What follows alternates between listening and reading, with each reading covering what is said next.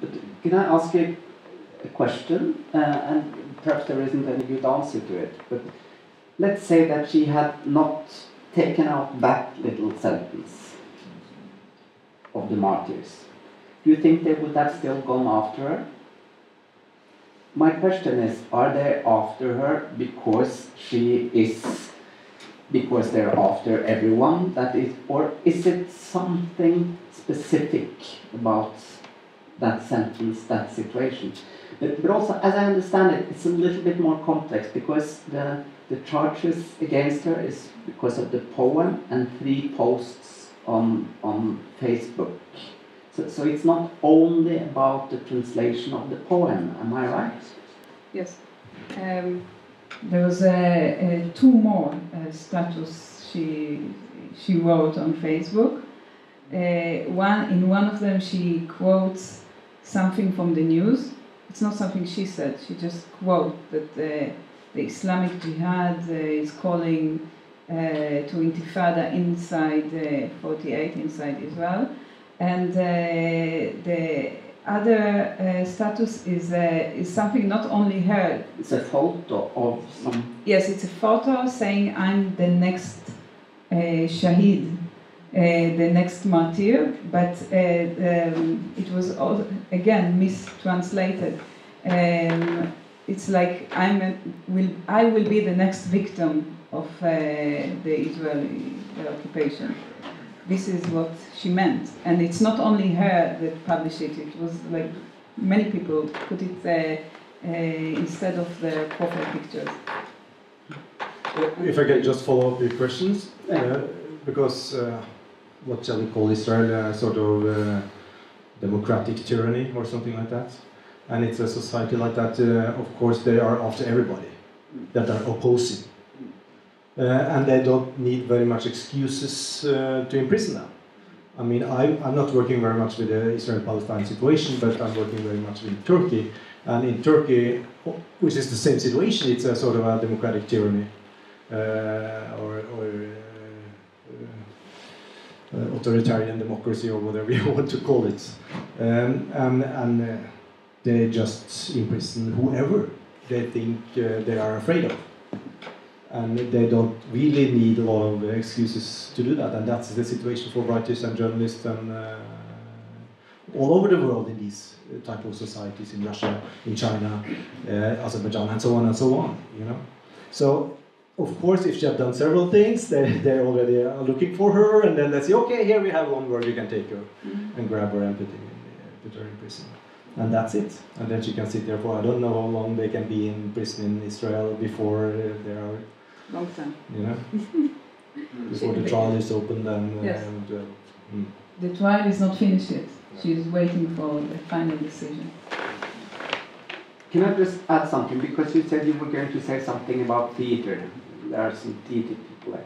Because under oppression, I don't know if I'm right, and there are more people know more about history than me, but it seems to me that the theater and also poetry gets a special sort of potential in times of oppression, because the theater is a place where you can sort of say something and mean the opposite, and the poetic language has also sort of potential of several ways of interpretation.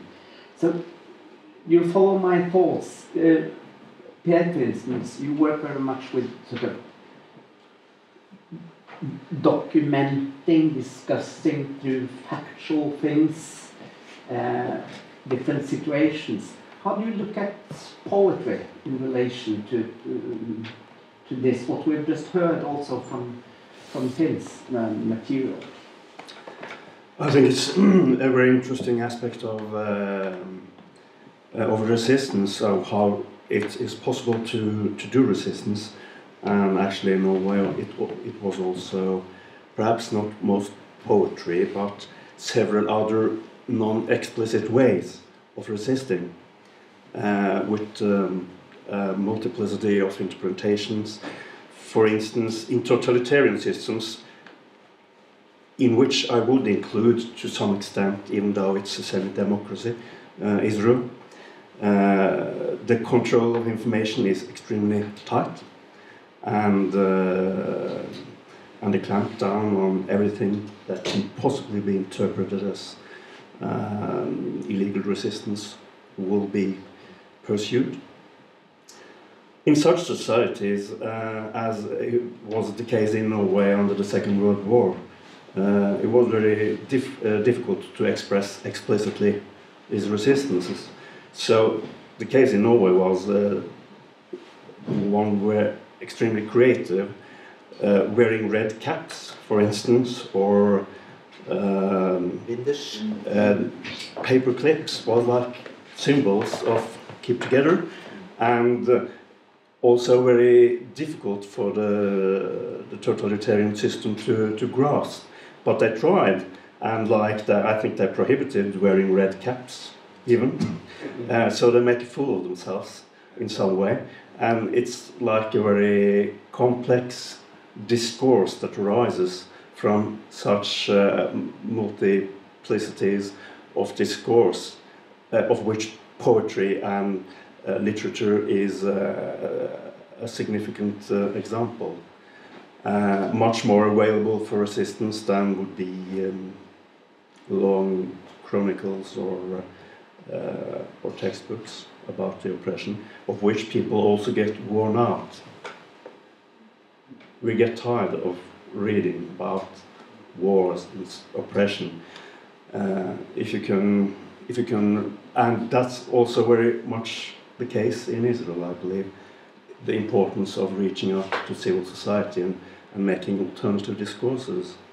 That, of course, must be done in the mainstream media or traditional media, but possibly it's much more powerful when done artistically, as, for instance, in poetry, literature, theatre, and other cultural expressions.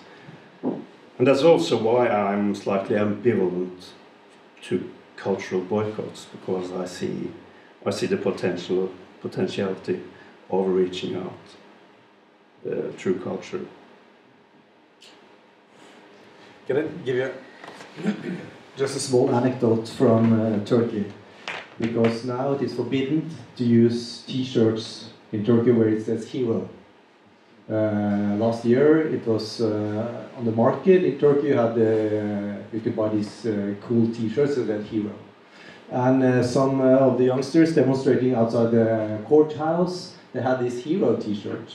And then the police interpreted the hero into Hoxha, Efendim, and I don't remember now just the RO what it was for, but it means sort of Fethullah Gülen, that is the Hoxha, or the leader of our people, you know. So they thought hero meant secret message, Fethullah Gülen, it says, that's what they interpreted it. So they imprisoned these youngsters with a hero T-shirt, and now they forbid it to use a T-shirt with hero all over. So this is the power of symbols and poetry, and also with poetry if you are in prison. Of course you can write the poetry in your hand. You know, you have little possibility to have papers, and you can have some toilet papers, and you can write your poetry, and then you can keep up the resistance and keep up the idea of I'm still writing, I'm still resisting the authoritarian regime, I'm still doing my work, and you keep up your identity and your self-consciousness.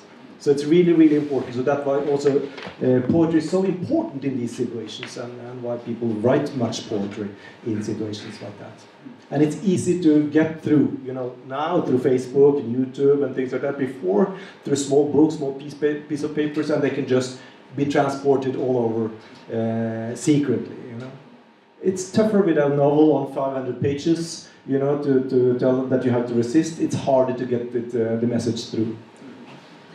And I think the power of poetry in these situations is a double one.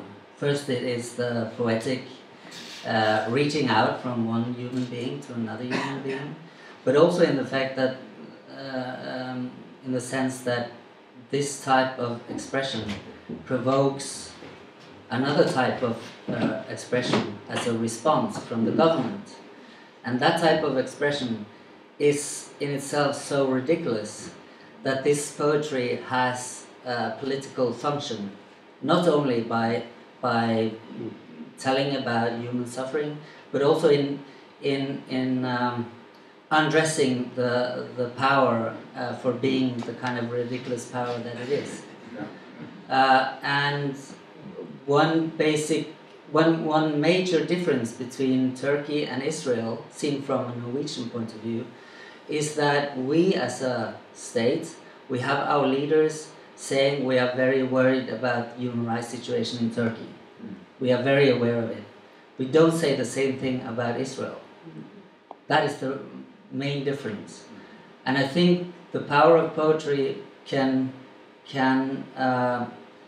in the long run, expose the lack of democratic impulses for being what they are. Because the control of artistic expressions is so difficult that it must be total, otherwise it doesn't make any sense. So in Eastern Germany, after the wall was built in '61, an Ibsen play was a doll's house was suddenly prohibited. Why?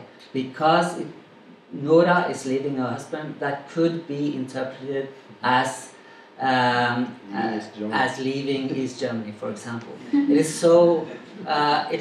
You cannot stop. You have to control everything if you want to control just one line in a poem. And as you said, in our occupation history, it was the paper clips, it was the red hats, but also people here in Oslo started on the trams, not sitting down beside a Nazi officer, a German officer or a Norwegian Nazi. And so it was, it became law in Norway. If there is a spare seat, you have to sit down. It's great, it ridicules the authority. I know, Einat, that you have been in contact with Dareen. Very soon we're going to meet her on the screen. She will be reading poetry herself. But what's her feeling about that some place very far away, some people are trying to discuss her poem and engage in her case? I texted Dareen an hour ago saying that I'm going to speak in this panel and if maybe she wants to say something to the audience. So she wrote a few lines and I was trying to translate it to my broken English. So I'm sorry if I must, maybe it's not such a good translation. So these are her words. The regime can imprison a poet's body. It is terrible and a very difficult thing, but it cannot imprison his poems, feelings, words. And the proof for that is that the poem has passed all the restrictions that were put on it and reached you in Oslo while I'm under arrest for 2 years now. For that, I want to thank you all.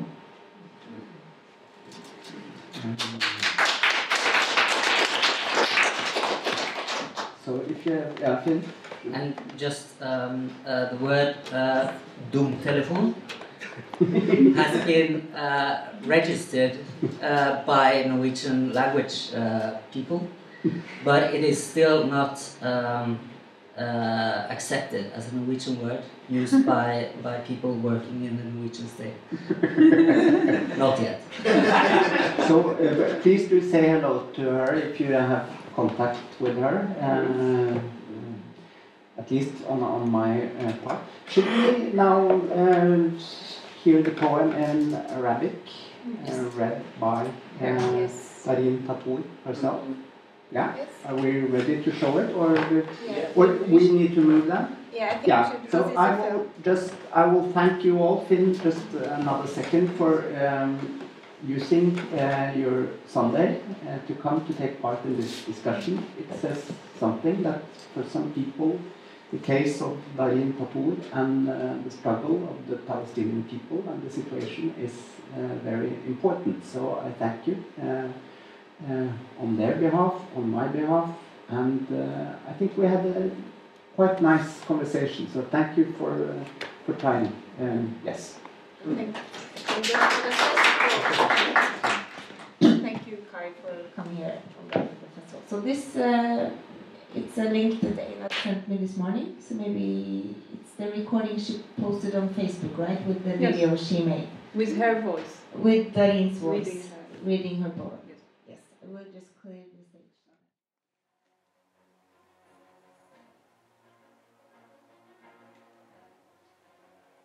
قاوم يا شعبي قاوم في القدس ضمدت جراحي ونفست همومي لله وحملت الروح على كفي من أجل فلسطين العربي لن أرضى بالحل السلمي لن أنزل أبدا حتى أنزلهم من وطني أذكرهم بزمان الآتي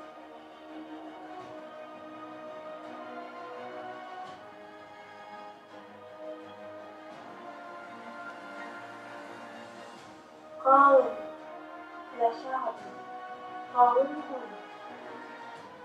قاوم سطوى المستنصر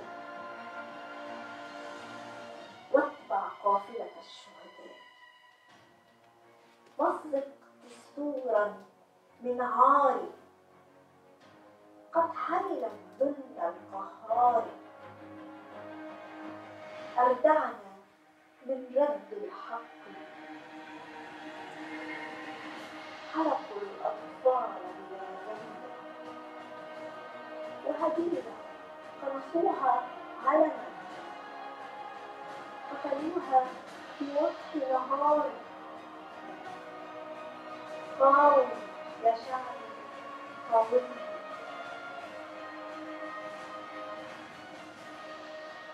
قاوم بطشا المستعار لا تصغي السمع لأجنان ربطونا بالوحي السني لا تخشى ألسن مكانا فالحق في قلبك ناديك سقارا في وجهي عاش العذراء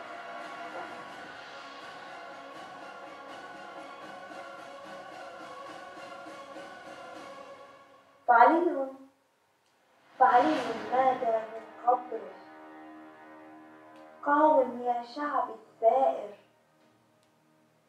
واكتبني نثرا في الند قد صرت الرد لأشلائي قاوم يا شعبي قاوم قاوم يا شعبي قاوم